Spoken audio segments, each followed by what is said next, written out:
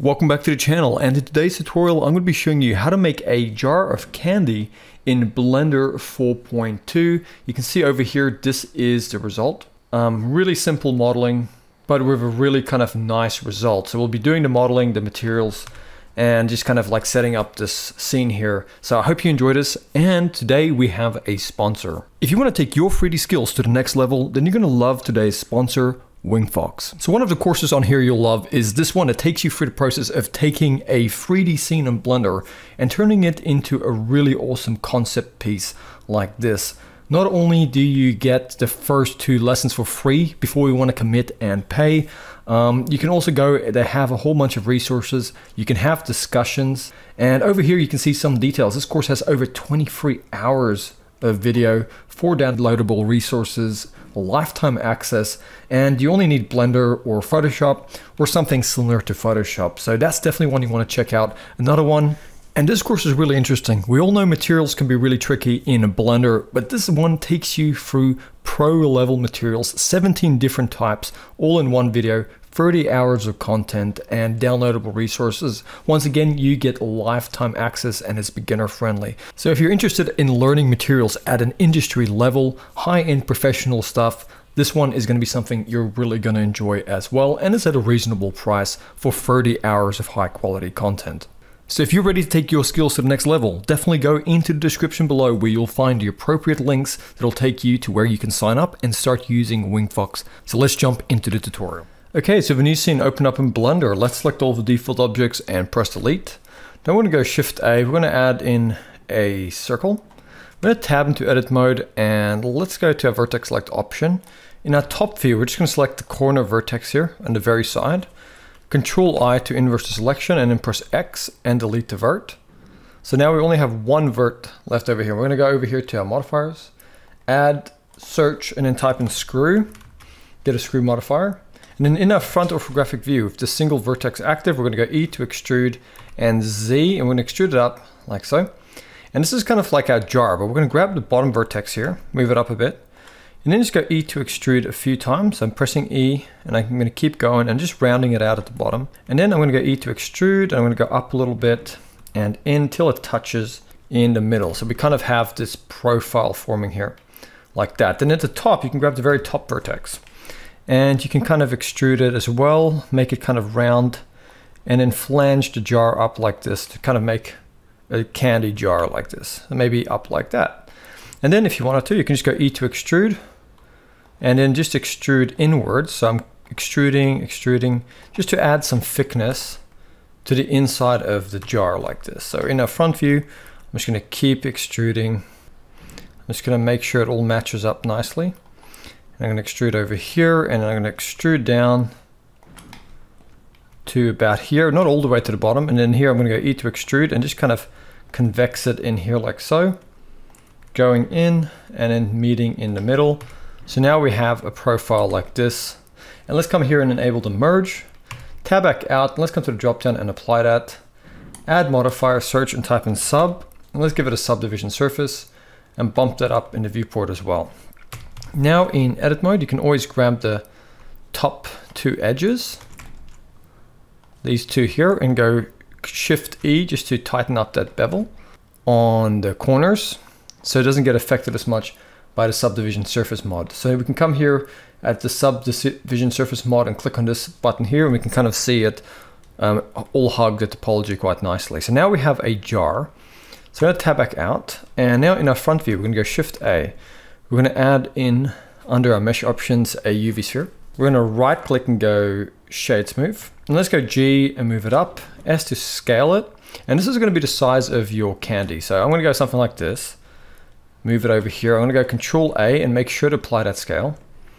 And then what I'm going to do, I'm going to go to my materials, add material. I'm going to call it candy. And I'm going to go to my render settings, change it to cycles. And I'm going to come here to the render max samples and change that to 50, like so. So now I'm just going to save this somewhere on my computer.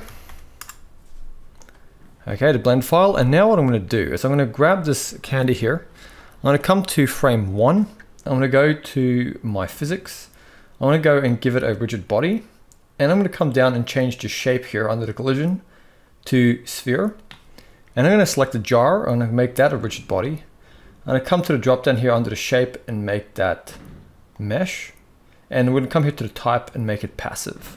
So now if we go to frame 1 and we hit the spacebar, we're going to see this falls in here nicely. So all we have to do now is go back to frame 1, select this guy here and go Shift D to duplicate, and duplicate one going up like this. And let's just come here to the front and move him to the side and go Shift D, move him over on X, Shift D, move him over on X, just so we can fit enough in here like this. And looking at the top view, you want to make sure they can all fall in. So let's quickly go ahead, hit the spacebar at frame 1 to see if that works.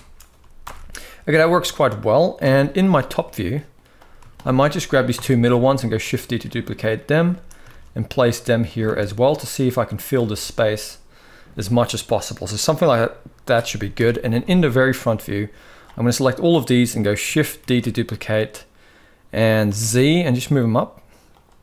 And then go Shift R to repeat that action. Let's go with this many to start with, and then from frame 1, let's hit the spacebar.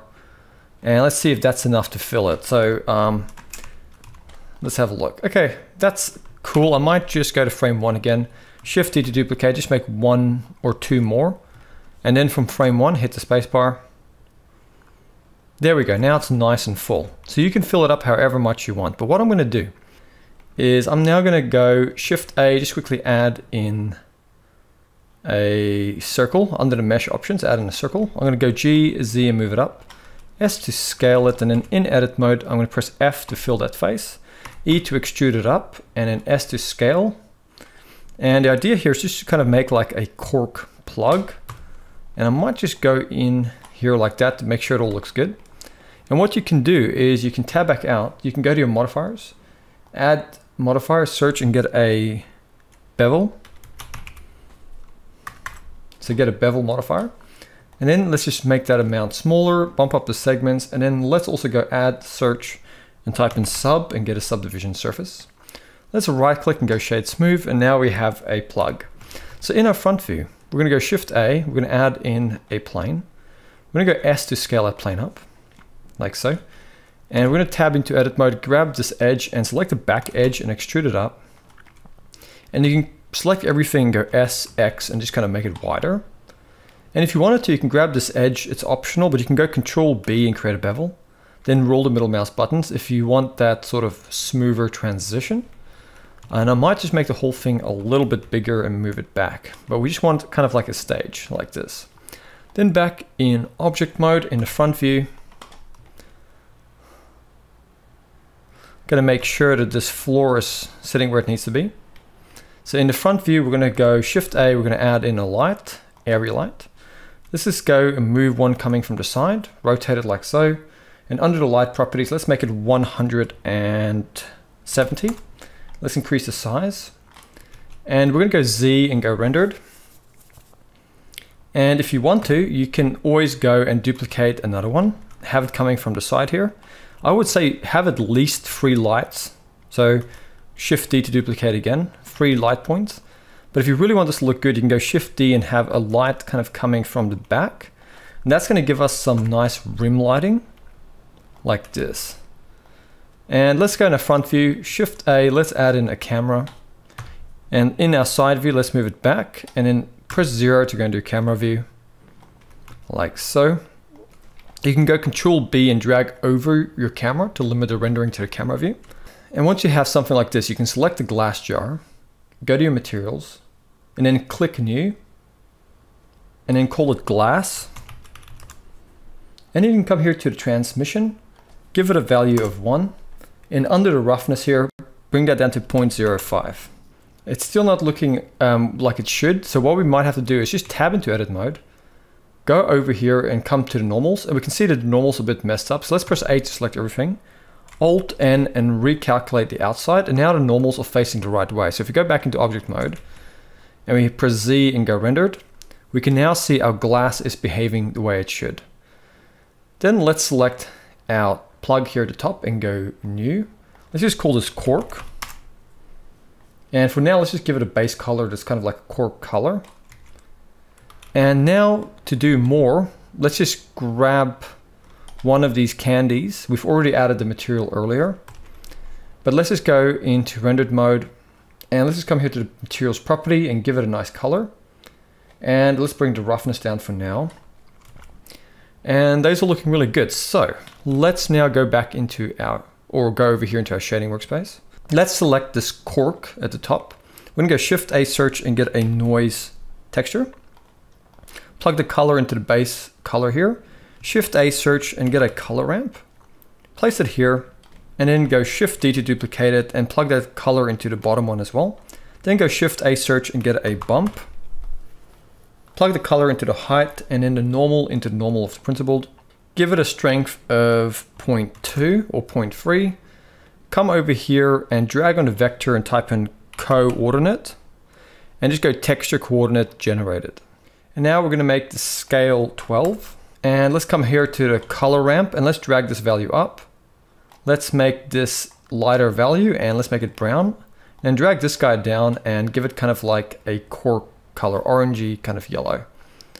And then come here to the roughness and just bump it up to 9. Or that's the detail, and then the roughness to 2, like this. And now, if we go up here and we go Z and we go rendered, we can see we have our cork material over here at the top.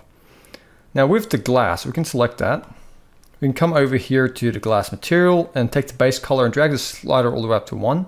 And then let's select our background, the floor here, and go new. Let's give that a base color that's darker. And then let's come here to the specular and let's take this tint and make that value darker as well, so we don't get as much reflection and bounce lighting. So now we can grab this very backlight and we can go ahead and move it and just try and kind of get something from the side. You might have to move it back just a little bit. Now before we can render all of this out, we just need to go over to our scene properties. We need to go to rigid body world, and then we need to go over to our cache, and let's just give this, I'd say 200 on the cache. And let's just click on bake, and it'll bake this simulation into our blend file. So now, if we go back to our layout, we can drag through here. You can see it falling in, and you can find any position you want, but I'm gonna go until they're all kind of settled. And then I'm gonna also go render, and just render image to test this out.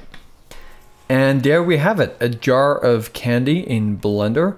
I really hope you guys have enjoyed this tutorial. Definitely check out some of my other stuff, and I'll see you next time for another tutorial.